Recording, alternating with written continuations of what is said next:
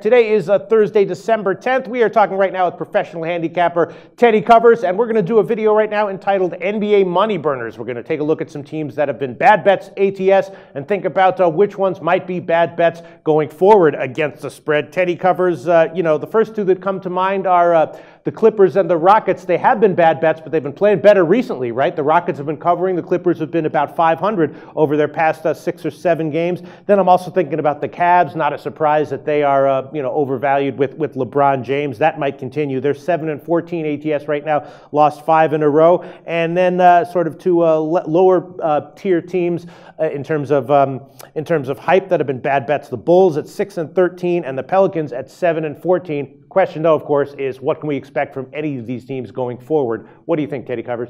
And that's a great question, because the concept is not to just look back and say, all right, all these teams have cost you money. That's easy as hell. Yes. Which of these teams, yeah, exactly. The concept of which of these teams is going to continue losing money.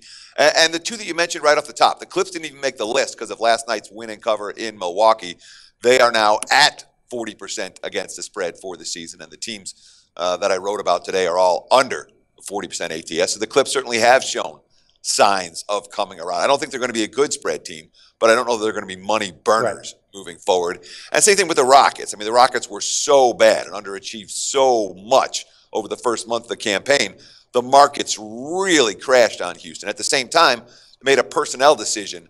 The Bickerstaff, the new head coach, installed Patrick Beverley as the starting point guard and sent Ty Lawson back where he belongs, on the bench and coming off the bench. And the difference has been pretty clear.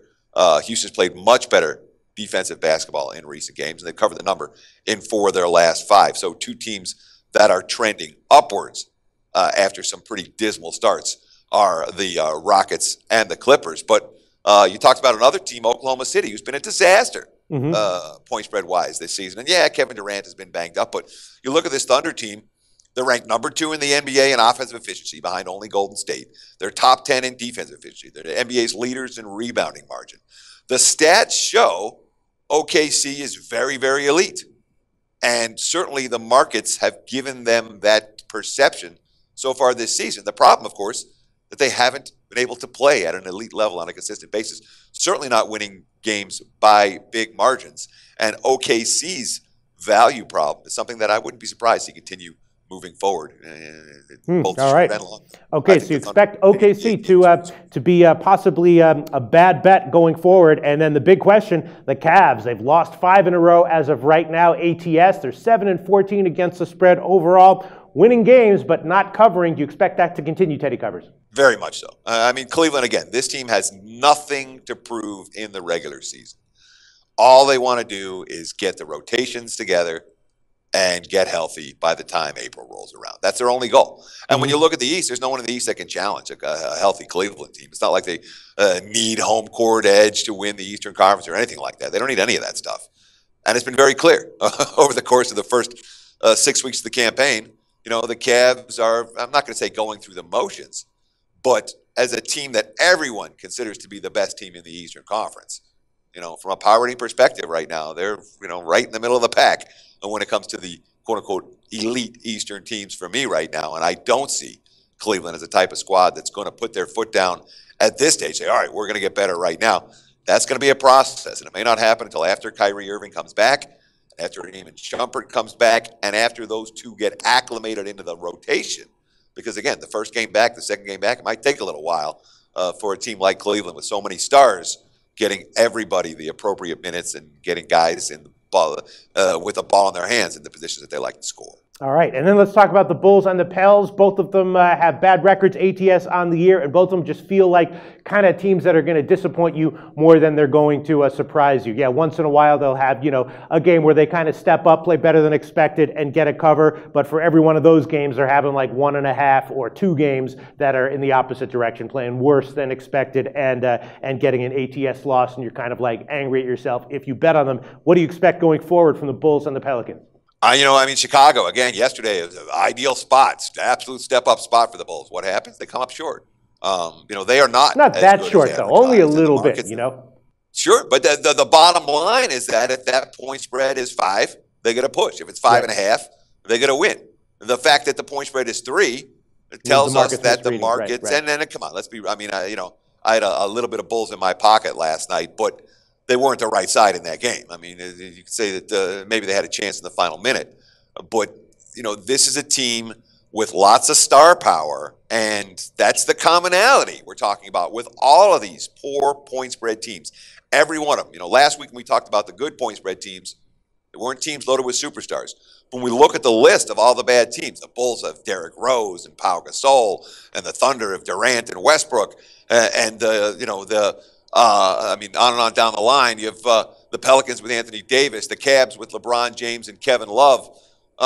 You have all these teams with the name players, and the names result in a little bit of a higher price tag. That's been problematic. Certainly the Pelicans, it's been problematic. They've been a disaster so far this season. There's hope for New Orleans. They're just starting to get healthy in the backcourt. Holiday and Tyreek Evans have both been hurt. And once that duo gets acclimated to what Alvin Gentry wants them to do, there might be hope for New Orleans. For Chicago, I'm not convinced there's a lot of hope right now. I think they're going to continue to be money burners. All right. Teddy Covers expecting the Bulls to continue to be generally a bad ATS bet until further notice. Is there any other team that you want to bring to our attention as far as the topic of NBA money burners going forward is concerned? Well, we've talked about a lot of teams that were supposed to be good coming into the season, and all of them have underachieved, at least against the point spread they have. The one team that we haven't talked about it's kind of bizarre when you look at them at the bottom of the ATS standings.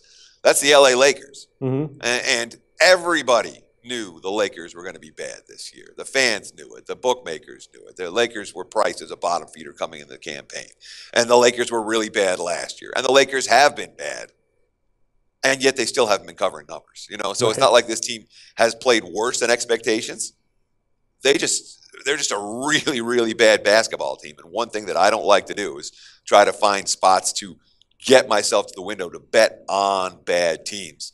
Lakers, for me right now, continue to be a one-way team. If I'm not betting against them, I'm probably not going to be involved. Yeah, the Lakers are interesting, though, because it depends on how much the market will adjust. Like that game against Toronto, right? I was looking at that game. I was like, man, this is a good spot for Toronto. I want to bet them. But then, I saw 12.5, and I said, that just feels like too many points. And I laid off, and it turned out that was the right decision because, the Lakers did get beat soundly, but 12.5 was too many. They wound up covering. So maybe the market is coming around and that they're going to be appropriately priced going forward.